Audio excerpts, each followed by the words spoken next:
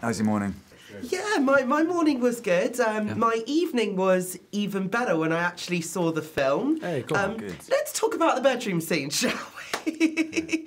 The wedding night Wedding scene. night, yeah. Yeah, that must have been interesting to film. Romantic. It was just fun, very romantic. Yeah.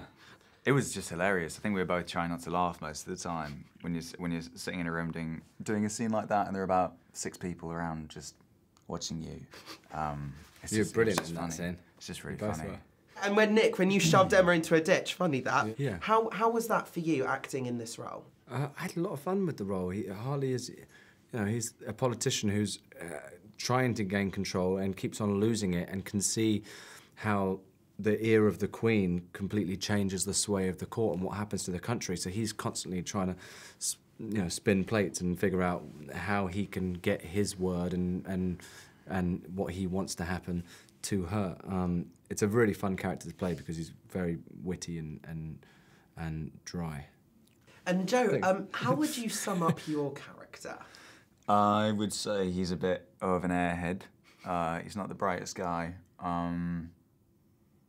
He does, however, have some status, and he sees Abigail and kind of lusts after her. She's the kind of new young thing, and there's this cat and mouse game that develops between the two of them, where he chases her, and I think he enjoys that thrill of the chase and the power play between them, and she in turn sees him as an opportunity to climb rank.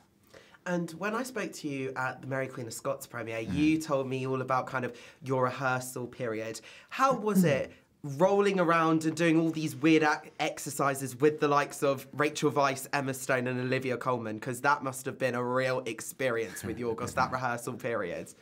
It was fun. I mean, it was a little weird at the beginning because no one knew what we were doing or why we were doing it. But once we all just jumped into that and kind of realised that Yorgos wasn't going to explain anything to us, it was good fun. Yeah, we all made a fool of ourselves in front of each other and then had fun, and then it kind of, I think there was like this thing where it got us all on the same rhythm and an understanding of, even though it was all kind of subconscious because we weren't aware of what Yorgos was aiming for, I think ultimately he maybe gained what he wanted.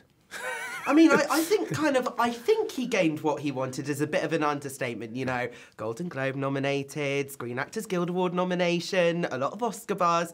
As actors, being in this movie, which is receiving so much recognition, that must just be the best feeling.